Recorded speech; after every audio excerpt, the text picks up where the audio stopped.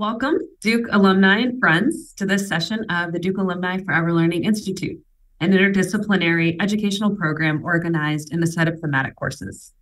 I'm Jo Supernaw, the Senior Director for Faculty Engagement with the Lifelong Learning team at Duke Alumni Engagement and Development.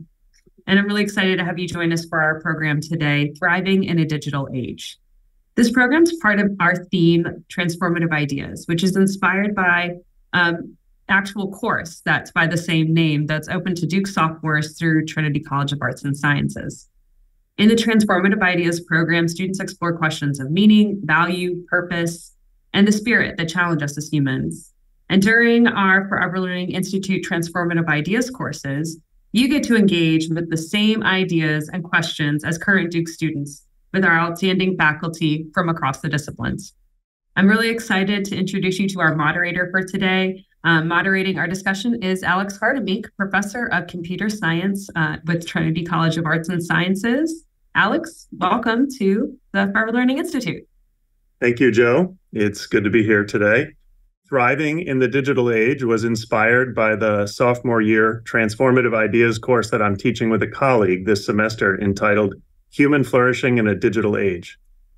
In that course, students are exploring how new technologies have made certain aspects of human flourishing easier and other aspects harder. The course is organized in 3 units. In the first unit, we start by asking, what is human flourishing? What does it mean for humans to flourish? And we read from ancient voices like Plato and Aristotle, as well as more modern ones, to take up this question and to wrestle with what it means for humans to flourish. For many of our students, it's actually the first time that they consider this question at all. Many of them are familiar with accomplishment and achievement and success, but not necessarily with the concept of flourishing. So this is really eye-opening to them. In the second unit, we look at different technologies that have impacted human flourishing through the centuries. So starting with the clock and the printing press and moving to the steam engine and the Industrial Revolution, and continuing on to technologies like television, we consider technologies before the digital age and ask, how did they enable human flourishing? What were some ways they possibly foreclosed on human flourishing? And we also developed some theories about technological change and how to interpret it more generally. So then in the third unit, armed with a better understanding of human flourishing, as well as examples and theories of technological change, we take up the question of human flourishing in the digital age. We break this up into a number of subtopics, and so we ask, how in the digital age do we flourish at the personal or individual level in terms of our own character and formation? We also ask about friendships and close relationships. We talk about work and leisure. We also take up the question at a broader scale of community and society, including political discourse. We're looking at ecological and environmental impacts of digital technology. And then in the final week, we ask about artificial intelligence, which is in the news quite a bit these days. And this opens up questions for us to consider what it means to be human. Today, our panel will discuss some questions inspired by this sophomore Transformative Ideas class. But the discussion today will be about their own research interests and how their research informs these types of questions. We'll consider how technology has enhanced many aspects of human life, but also has raised fundamental questions about the meaning and purpose of human life, and perhaps even made certain aspects of human flourishing harder. Before I introduce our panelists and we jump into a conversation together, we want to hear from you. You should soon see a poll appear on your screen. You'll have a little over a minute to respond. There are 2 statements. The first one is, technology helps me to flourish. And the second one is, technology helps society to flourish. Most people for both questions answered in a similar way, although maybe there's a little bit more neutrality with respect to how technology impacts society. But overwhelmingly, there's a sense of agreement with technology and its impact on us as individuals and as a community. Joining me today in conversation are four of my faculty colleagues, and I'm going to ask each of them to introduce themselves to you in turn. Mark? Yeah, hi, everybody. My name is Mark Hansen. I'm a professor in the program in literature and also in a small program called Computational Media Arts and Cultures, which brings in artists and practitioners, mostly working in digital media, who want to develop a deeper research program that is guiding or will guide their practice moving forward. So I really work, on the kind of cusp between theorizing media and working with actual media to ask questions. I also run a lab called the S-1 Speculative Sensation Lab, where where graduate students from this program, but also from my program and elsewhere, get together and think together and also build projects together, exploring largely ways in which technologies extend human cognition and sensibility beyond sort of perceptual awareness, and what kind of possibilities, but also what kind of problems those extensions bring in. Thank you. Philip. Hi, everybody. My name is Phil Napoli. I'm the James R. Shepley Professor of Public Policy in the Sanford School, where I'm also the director of the DeWitt Wallace Center for Media and Democracy. The DeWitt Wallace Center is the home of the journalism and media minor here at Duke. So we teach broadly in the area of media and democracy. We do research here on issues like fact-checking, disinformation, the plight of local journalism, digital platform governance, work in those areas. And apologies that we've caught me now at the exact moment where I have quite a film noir effect going, I know, on my camera, but give the sun about 2 minutes to move and hopefully I'll look a little better. Forgive me if I call you Sam Spade. Siobhan. Hello, I'm a professor of the practice in mechanical engineering and material science. I teach robotics courses and focus on research, including human-robot interaction, medical robotics, and robotics education. I also teach a course of case studies in ethics and robotics and automation, and I'm so excited to be here today.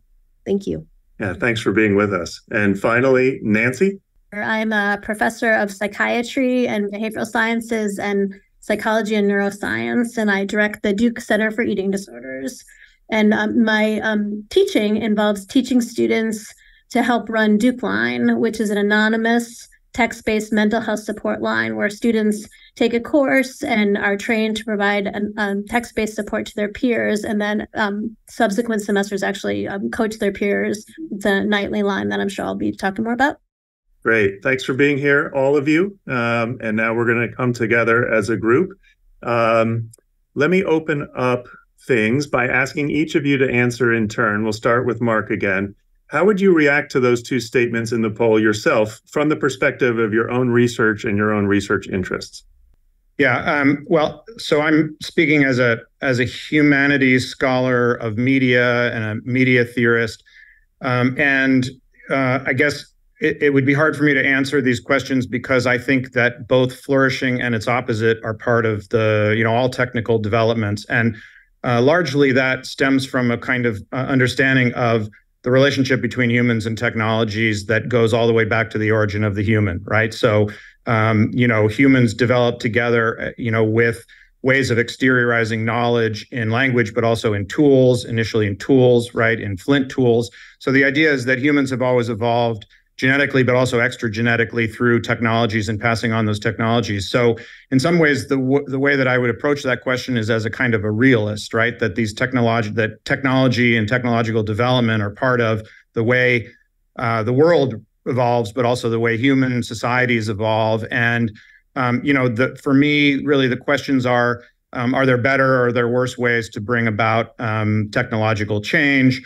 With relation to contemporary digital technology, I mean, again, the way that media theorists tend to look at technology is as a pharmakon, which is a Greek word that means both poison and its antidote, right? So the example of a technology is writing, right? Writing lets us exteriorize our memory, but at the same time, it induces us to not be able to remember things, to lose the capacity to keep things in our heads. I think that that's true of all technical developments. They introduce new possibilities that are positive, but they also have consequences that may be negative. And I think this is accelerated or maybe amplified with the digital revolution, where technology largely stops being something that is on the same order as human sense experience and human perceptual experience and starts operating outside of our awareness, right? And I think that leads to the kinds of disjunctions between human interests and technical interests, or technical interests, let's say, in the service of corporations and other entities that are using them for specific purposes. And I guess I think my work is about both, paying attention to the negative effects, so ways in which humans are being made more precarious and being, made out of the loop of the system. Questions about, labor practices that involve outsourcing labor to people in precarious situations, working, in dangerous situations, and so on. So all of those kinds of things. But of course, the reason I was drawn to the field is because I'm also fascinated by the potentials of media to, distribute our cognitive abilities beyond what we can do, and to, open up possibilities for connectivity that weren't there before, and so on. So I guess from my perspective, it's necessary to look at, both the flourishing dimensions of technology and the dimensions of technology that introduce problems for flourishing, at least of some parts of humanity. Thanks. Yeah. How does this look from where you sit, Phil? Well, look, going back to the two questions that were asked, as I thought about myself, does the technology allow me to flourish? I really tried to separate out the notion of flourishing from the notion of making my life easier, something making my life easier and making my work easier, and making my research easier and more efficient. I wasn't going to equate that with flourishing. So I actually found myself not necessarily thinking, having sort of straddled the sort of pre and post digital age as a scholar, I was like, okay, has my research gotten better? I don't know. That's certainly gotten in some ways easier. And so I don't know if that necessarily, equated with flourishing. So I would say I answered slightly disagreeing in terms of whether I was able to flourish. Technology was allowing me to flourish.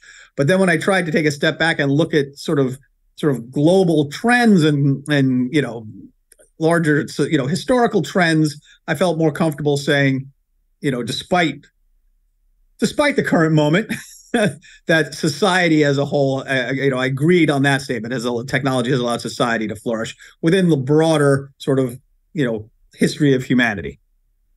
Yeah, from your vantage point, Siobhan, how did those particular statements strike you in terms of the things that you study? So for me personally, I'm no expert in flourishing. I have a toddler. I feel like I'm surviving. But for me personally, it's been huge. I'm legally blind, and so technology allows me to access the world in a way that was not possible even when I was in high school. Everything had to be enlarged on papers, and even that used technology. But computers have completely revolutionized how people with at least visual disabilities can engage in the world. And then when I think about society, as someone who studies automation and robotics, I think it's a mixed bag. I think that it's amazing in terms of like medical advances and things like this. But the effects are not even, access is not even, and how it works for different people is not, equitable necessarily. And so I think how we use technology in the future and how we develop technology is really important. Yeah. And Nancy. Yeah, I would say personally, as a mental health professional, my answer is kind of guided by the personal stories of other people that I have heard. And so it's been quite transformative for me to be able to conduct a parent group, for example, and be communicating with parents around the world, right, who don't have access to mental health services, right, and are able to join with other parents and share their stories in a way that would never be imaginable, right? And those are very moving experiences. And then, as the head of the Duke Center for Eating Disorders, I always get to see the bad side of media in terms of adolescents being negatively impacted by the things that they see and feeling compelled to follow videos that they watch and having kind of devastating and sometimes deadly consequences, right? So my answer to that one would have to be fringing on neutral, because the positives are, and then slightly disagree, because those are such compelling images. Yeah, maybe just as a follow-up for you, Nancy, how exactly would you define human flourishing with respect to mental health? And yeah, so I always think of it as, so there's the individual, and then there's the individual interacting with other people. And so when I think about human flourishing, I think about someone who is, in terms of their relationship with themselves, they are able to kind of tune into their bodies. They know what they feel. They're not afraid of their emotions, right? They're able to kind of, I know that I'm anxious, and I know that what tells me, and I'm not trying to run away from my anxiety, and my anxiety doesn't get in my way. I can kind of channel it to do those things, and so you just kind of feel safe. And that the interpersonal part is that you and your authentic self is witnessed by someone, right? That there's someone out there in the world who kind of sees you as you are and really knows you, and so you feel like that you exist. And it's both of those pieces. And so, so from a technology standpoint, one could see that that there's lots of ways that technology can help us know ourselves, and in terms of we can learn every intimate detail of our bodies, our heart rate, our we can get our EKG, our pulse, all these things, kind of this intimate knowledge. And then there's the danger that you just are relying on the devices and not actually tuning in. I had this experience with a dear friend of mine who, we were at dinner and his watch beeped and he was like, "Oh, I'm tired." And I was like, well, that's something, so, and then, of course, the witnessing part, is that people can, find, a community where they just feel like there's people that just, intimately understand their experience and perhaps could have never found, this community. And I think that can be quite powerful. So a question for you, Phil. We're familiar with the way in which technology has essentially democratized communication. Do you think how has that contributed to human flourishing? And what are some ways also that it's posed some challenges? Sure. And so, folks may be familiar with this notion, right, of where we say, the democratization of communication. We're talking about the way in which digital technologies have put the ability to be content creator and distributor, the phrase that we've heard for the past decade and a half. Now everyone is a journalist. That's what we mean by and sort of, lowering the barriers to entry into these various communicative spaces. And so, freedom of speech is not limited to only those who own a printing press, right? This is the way that communication has been democratized. And we sort of have, these particular benchmark moments, right? Certainly the sort of expectations and the optimism about the impact of a democratized communication environment. Early on, we could think about something like the Arab Spring, and when people said, "Look what this kind of more democratized communications environment can achieve," and in many ways, you might argue that the Arab Spring gave us a sort of sense of a bit of a distorted sense of what we should expect, because it was not long after the Arab Spring, but that those same technologies were being used to, propagandize and surveil those very same activists who had sort of made the Arab Spring possible. And then, of course, today I struggle with sort of where democratization ends, and I don't think this is really a word, but I'm just going to create it now. Anarchization begins, right? Where are we migrating from democracy to anarchy in terms of these communicative spaces that we've created? This, the kind of global public sphere that we have now.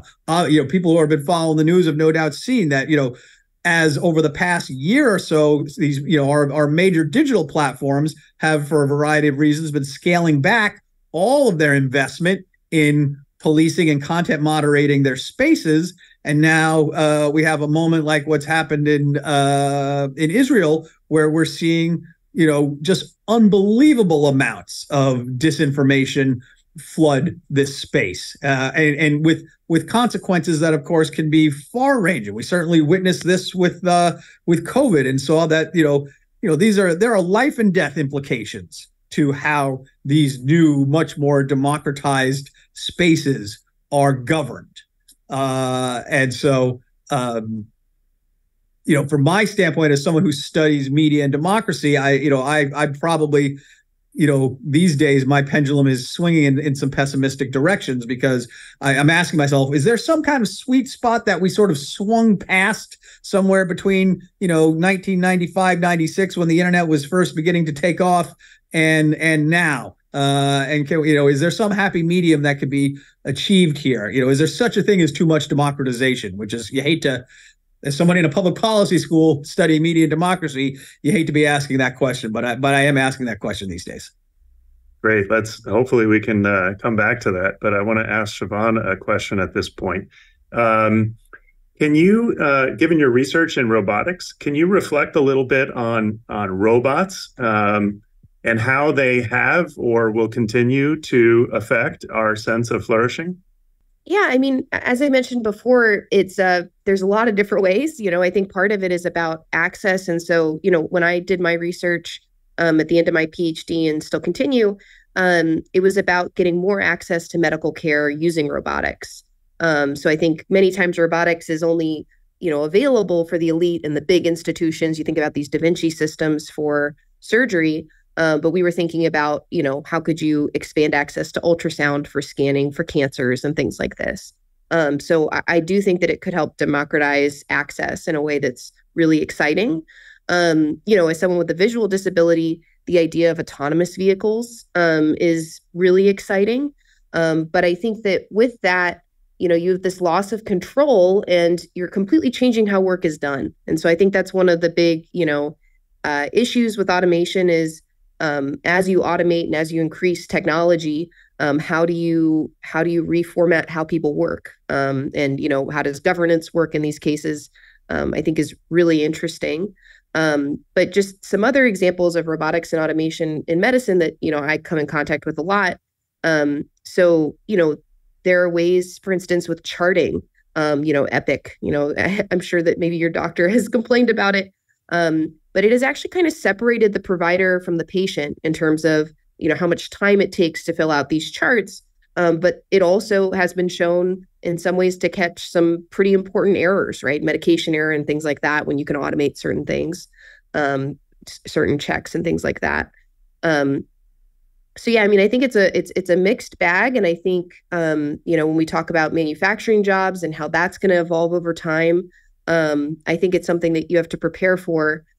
Because it will change the world. The question is, how do we adapt to those changes? Great. Mark, may I ask, how has media more generally, Philip was talking about social media and journalism in particular, but media more broadly, how has that supported human flourishing through the ages, and what are the prospects today? Yeah, well, like I was saying in my opening remarks, I think the history of media, it starts out with media and technology serving as a kind of, extension of the human, or a prosthesis for the human. So prosthesis for the human body with tools. The extension of man is obviously Marshall McLuhan's concept of media. And, the way that I would see it historically is that then, for a long time, experience was inscribed through language, right? Language was the kind of medium, or the privileged medium, or maybe the only medium, right? Because media is also a comparative concept and doesn't arise, at least from my perspective, until there are multiple ones. Language had a monopoly over the inscription of experience. And then with the development of technologies like film and the gramophone, there was the possibility to inscribe flows of experience without resorting to language, right? So, film inscribing visual experience independently of language. So there's a kind of a an increase in the possibility of extending and recording our experience with those developments, but those developments still remain basically in sync with human experience, right? They're basically extensions of our memories, extensions of our ability to inscribe history and so on. And I think then with the development of digital media, and there are obviously some precursors, bureaucratic logics in the 19th century and so on, what we see is a kind of disjunction between, a kind of break with that prosthetic imperative of technology, right? Where technology is no longer necessarily an extension of the body or an extension of the human, in this direct way, but becomes something that can reorganize human experience, right, in ways that may not be in line with human flourishing and human experience. So I'm thinking of the way that algorithmic systems, for example, parse human behavior, right? And this is true on social media as well, right? Algorithmic systems turn humans into data profiles, right? And some data matters and some data doesn't, right? And those representations of humans on those platforms and in those algorithms, do not correspond necessarily to human individuals, right?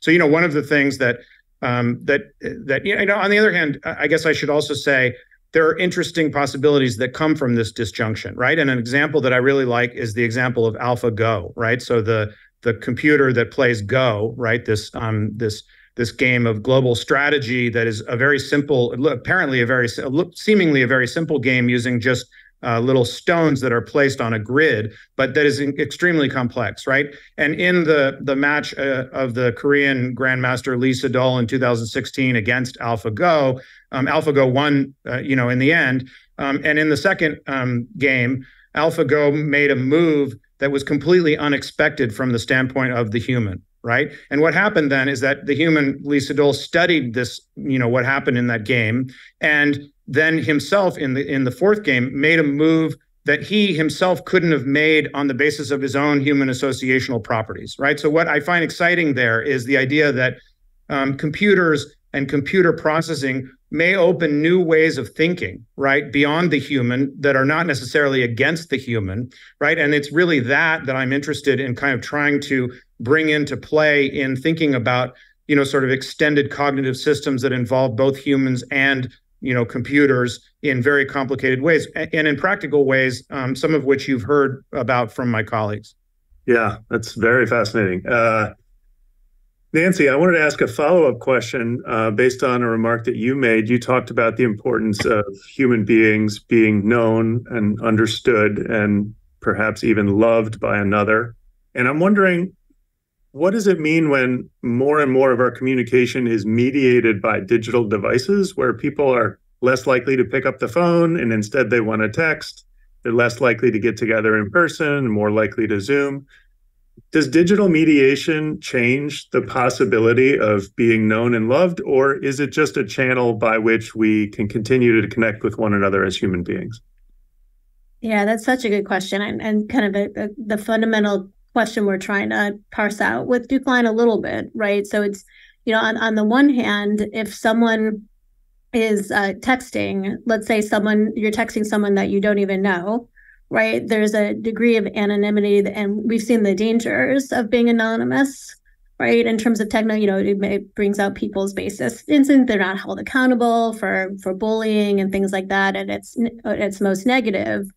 But on a positive, right, it allows people who would be scared to connect, right, to be vulnerable with someone else, perhaps to kind of use the digital platform to kind of to test out some things, to see what it's like to have an exchange that would be more intimate than they would have the courage to do kind of in person and face. And so it's that aspect of kind of our, undergrad to undergrad communication that we're playing around with. And it's fraught with challenges in terms of, all of us have sent a text message that kind of landed badly, right? Because the intention of our message was missed without the context in which we were saying that we were trying to be humorous and sarcastic, and it just didn't land well. And so, how we harness technology to be able to deliver, the emotional intent of what we want to say is kind of a wide open for exploration. And so at the other extreme is chat bots delivering mental health services, right? So that you're actually, someone suffering from depression and you're chatting, and on the other end of that chat is kind of, to Mark's point about algorithms, right? It is an algorithmic response to your depression. And, can you actually feel witnessed by a chatbot? Can you feel validated by a chatbot? We don't know, right? My profession recoils at the notion, but we just might need to grow, to suck it up a little bit, and that it may be possible. I will share one brief anecdote in which there was an eating disorder, a national eating disorder organization who had a helpline where people could call in distress for their eating disorder, and they due to budget cuts, they kind of farmed out the response of this helpline to a chatbot, and which learned algorithmically based on responses, adapted their responses based on what folks were calling in. And of course, people with eating disorders, like people with addiction, are torn. They're ambivalent about getting better, right? And so they're talking about dieting, things that are harmful to them. And it didn't take long for the chatbot to be giving diet advice to people calling into the helpline, which shut down the helpline quite rapidly, I would say. Siobhan, building off of that just a little bit, this may be a little speculative, but you've told us a little bit about automated vehicles and surgical robots and industrial automation and job loss. I'm wondering if you could say a little bit about the prospect of robots as companions or friends or assistants. What do you see coming around the corner? How close are we to that? And what are the prospects for being aided by or being emotionally connected to non-human robots? Yeah, that's a big question. So I will say that there are some robots that are designed for this. There are some robots that are, for instance, designed to be like pets that are used for people with Alzheimer's, who can't physically, who can't take care of pets in the same way. And these companion systems, in some cases work really well. And it's, it is a companion system. In terms of replicating humans, I don't know if, some people here have had some chance to talk to ChatGPT, but the large language models are getting a lot better in a really surprising way. They're also bad in other ways. They're not always very accurate, and they're very confident. But the idea that they could chat with you, I think, as Nancy said, is very reasonable. The idea that they would accidentally tell you diet advice when you have an eating disorder, not surprising. So I think that there's a lot to be done to kind of make them effective and in a way that would help us flourish and not famine, But yeah, I think that the more simplistic devices for companionship, like pets, to me seem a lot more feasible in the near future. I definitely think there will be very large attempts at real, chatbots that are more like for companionship, that are more human-like in the future. I will say that it's a lot easier to do in terms of language models and, and kind of on that side of it versus the physical side. Physical robotics has a lot to catch up with. So it'll be a long time before you're running into a robot and think you're running into a friend. The Jetsons is not quite our future yet. Not yet. Phil, let me ask you a question. One of the things I think about with communication technology is whether it enables or facilitates, makes easier the kind of communications we used to have, which is for most people to talk to their friends and relatives and neighbors. One of the things that happened with social media is that it made our audience the entire world. How do you think that change is not just maybe a change of quantity, but a qualitative change? Like how does that change the equation for enabling human flourishing, that everyone can speak to the entire globe instantaneously? Sure. There's obviously very, prominent positives and negatives here, right? If we think about how that ability has facilitated in numerous cases, right?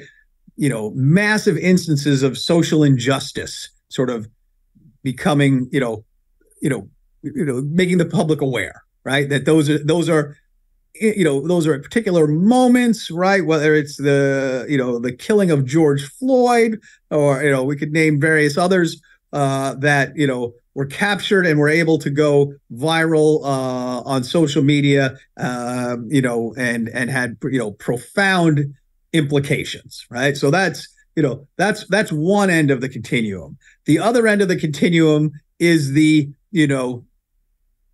colleague of mine, as he put it once, Facebook as narcissism engine, that this sudden ability to reach audiences you could not reach before somehow convinces you that everybody needs to see a picture of the breakfast you had this morning, and so items of no consequence, right? And so that though is the challenging. We have a platform where things of immense consequence and things of no consequence are all part of the same feed. And then it is incumbent upon us as end users to really develop this new skill set to differentiate between items of consequence and items of no consequence. Certainly the algorithmic systems are trying to do that as well, but they're really doing it within the context of trying to determine what is of consequence or no consequence to me individually, right? So not, what's been lost in this model, unfortunately, I think is some notion of the public interest, of the public good, where, what are the normative values that guide these efforts to distinguish between items of consequence and no consequence for us. The famous example that happened, Facebook changed its algorithm at one point to sort of more prominently feature posts that were achieving high levels of engagement. That is lots of comments, feedbacks, likes, shares, what have you. And I can't remember which European political party reached out to Facebook and said, you are literally compelling us to make our messaging more extreme and more polarizing, because that's the kind of messaging that's generating the engagements that then is generating the visibility. And so to think about that, right? To think about that, how that perverse feedback loop, that those kinds of things are happening within the dynamics of these global reach platforms. Wonderful. This has been a great conversation. We want to give you in the audience an opportunity to engage with these faculty. Mark, Philip, Siobhan, and Nancy, thank you so much for your thoughtful discussion. And before we end today, I want to give each of our panelists an opportunity to answer one last question. Same question for each of them. And the question is, what is one last thing you want our audience to walk away with after this conversation? Some closing word or thought that you would like to leave people with. And we'll start with Mark. I wanted to say this when we were talking about robots, right? But there are robots, robots for the elderly in Japan, right? They have a quite advanced program of robots. And these are very simple robots. They don't do much, right? And the idea is that the way that they work is that people sort of endow them with emotional qualities, right? Just like, the early experiments with Eliza, right? The online psychologist, right? People, it's us lending them, the humanness that we have that creates the relationship. And I think that we need to remember that all of the data that machine learning systems and algorithmic systems work on, all of the data that's circulated on social media is human data, right? Which is why it reproduces all of the biases that human social life has and so on and so forth. But I think remembering that also prevents us from going into the position of thinking that AI and machine learning and these technologies is something that against our interests, right? Something that will, surpass us, replace us, threaten us, annihilate us, which is a lot of the discourse that, is in popular culture, but also, in statements by tech executives, for example, right? So I think it's really important to remember that the human and human life and human social life is at the core of all of this stuff, including the toxic stuff, right? And what that does is it keeps alive the idea that we can do things to change it. We can do things to influence it, that it will never be autonomous in some absolute way from us. Thank you. Siobhan? Yeah, I would say to follow up on that, I think that technology and how it develops is not neutral. I think that's a really important thing, that it affects us all very differently. But also we have huge effects on how it affects us personally. And so I think just taking a, chance to think, how does it feel to be on my phone for however much it is every day, I think can really help flourishing in the long run. Thank you. Nancy, do you have a closing comment? Just say if everyone would just pause once a day and just think about how can I communicate with the person on the other end of the line so that person knows that I'm actually really listening, right? So that we're kind of potentiating the effects of connection. Thank you. And Phil, we'll give you the last word.